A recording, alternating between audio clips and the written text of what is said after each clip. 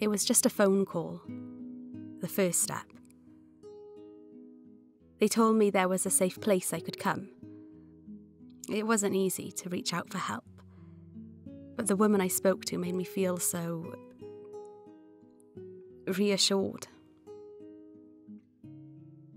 She really understood my situation. It was the first time I'd really been listened to in such a long time.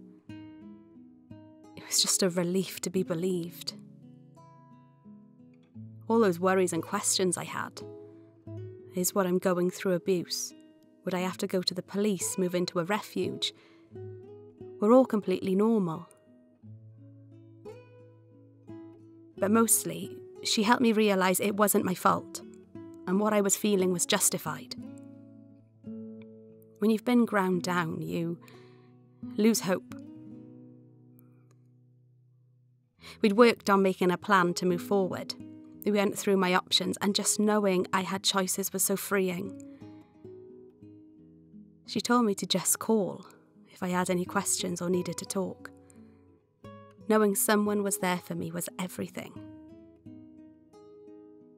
Our support will always be confidential and non-judgmental.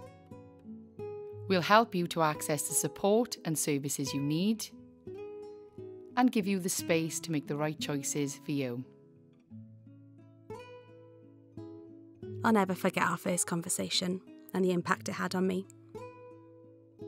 It's been one step at a time, but Cyfannol Women's Aid has helped me find some courage and hope. Hope for a better future.